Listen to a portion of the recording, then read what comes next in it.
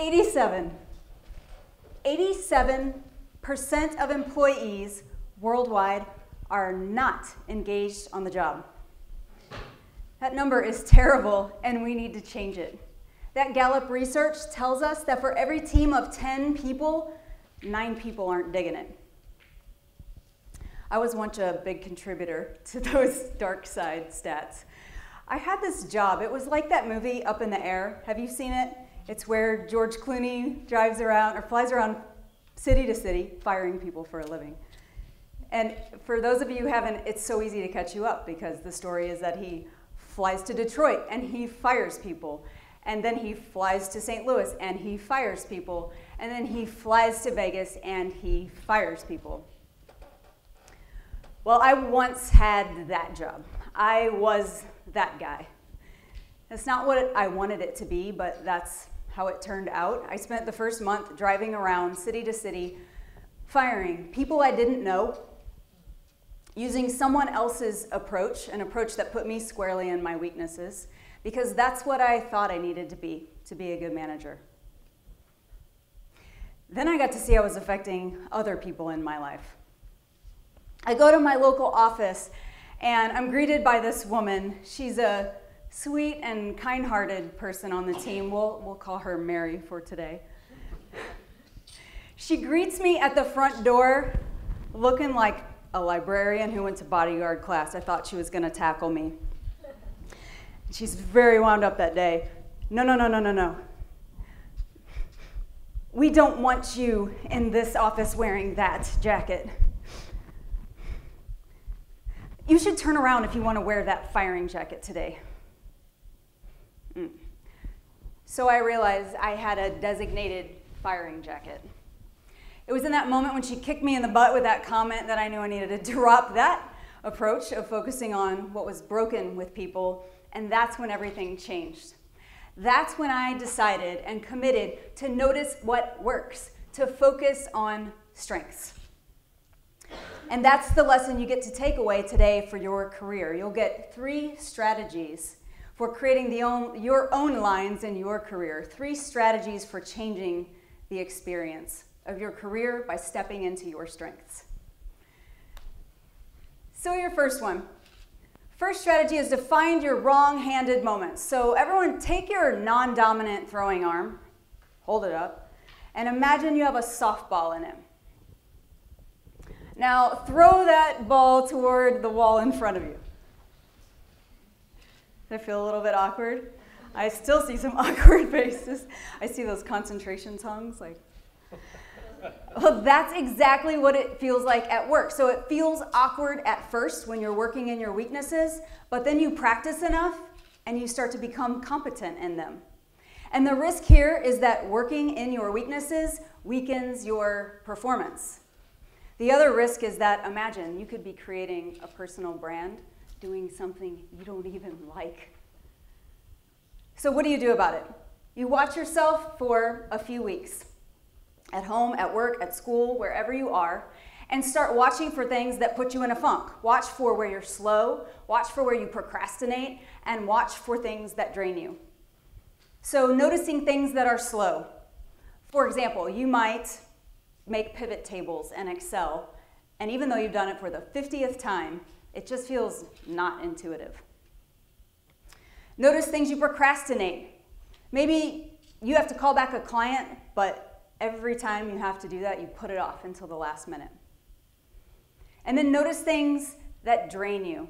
So maybe you have to present the executive team PowerPoint every month, and when you do, you're yearning to do the analytics and find the story behind the numbers, but what you're doing instead is presenting, and the delivery sucks the life out of you.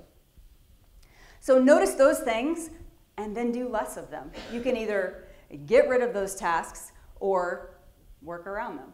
So you can get rid of them by swapping out with a teammate. You can get rid of them by talking to your boss about doing that activity less, changing the responsibility over time. And don't write that one off, because you can do that a lot more than you would think it's possible. And don't worry, if you can't get rid of it entirely, you can work around it. Work around it by partnering with somebody who has that as their genius and their interest, Or by taking that same goal and then just approaching it a little differently, not changing what your outcome is, but changing how you go about it by leading through your strength instead. So to do that part, you need to identify your strong-handed moments. That's your second strategy. So you have your wrong-handed, now you need your strong-handed. This sounds great, right? Find what you're good at and do more of it for your career. These are the lines in your career you want to create more of, because working in your strengths will make you a stronger performer. And it sounds like common sense, but it's not common practice. It's so rare to find people who are intentionally doing this throughout their careers. So how do you do this one? Well, you look for those moments when you're just really in your flow, really in your groove.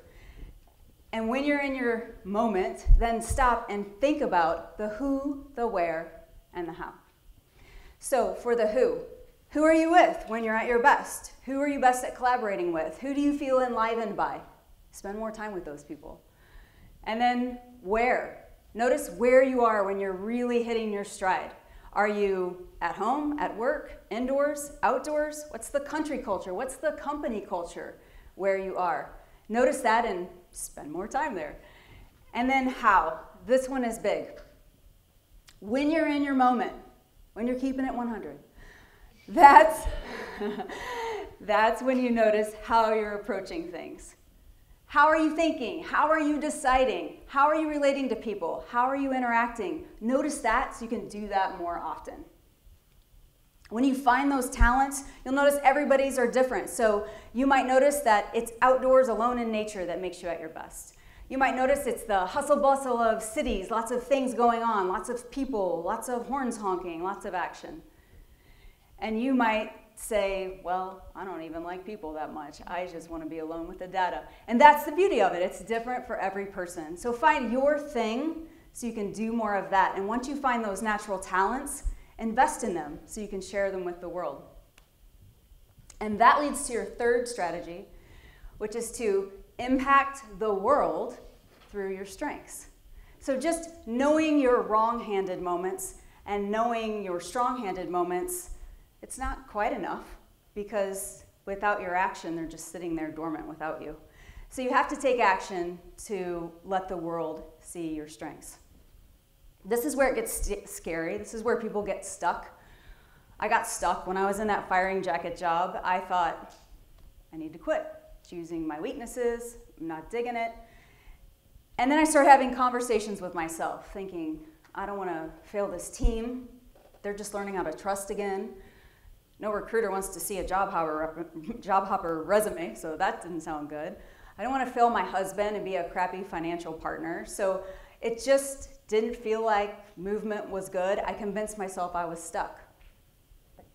But convincing yourself you're stuck isn't a career solution. It's a stalling tactic. If you want to change the experience of your career, you don't have to quit. You have to act. So a few practical ways you can do this, one step at a time. Think about your own work. Where are you wearing some armor like that? Where have you protected yourself against your weakness zone? Where could you shed that armor and be more of you? I know when I did that, my life got a lot better. Dozens of people on my team, their lives got better. And I know their families' lives got better too, because they didn't come home grumpy every night because they hated their lives.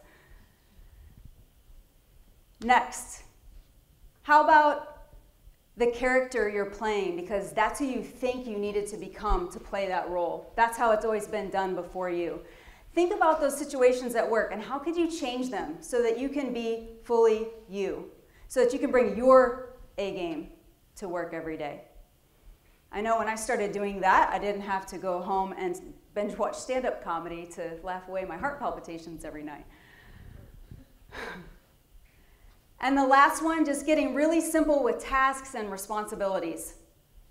What are you doing today that drains you that you could do a different way? You could reframe it, come at it through a new angle. Now that you know how you approach things at your best, keep the goal the same and come at it through your strengths instead.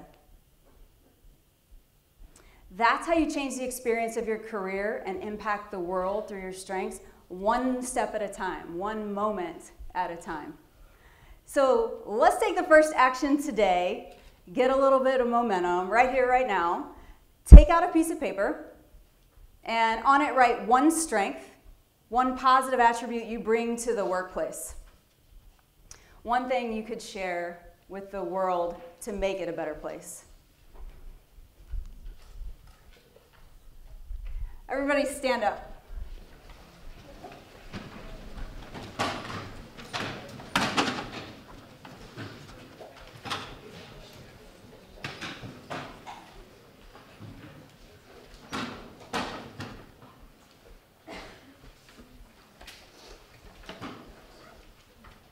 Now, share your strength with the world. As you leave here today, live through this strength. Lead through this strength in your actions and your relationships and your conversations. And when you do, you will begin to change the experience of your career. And you will have taken the first big step into your unique strengths. Thank you. Woo!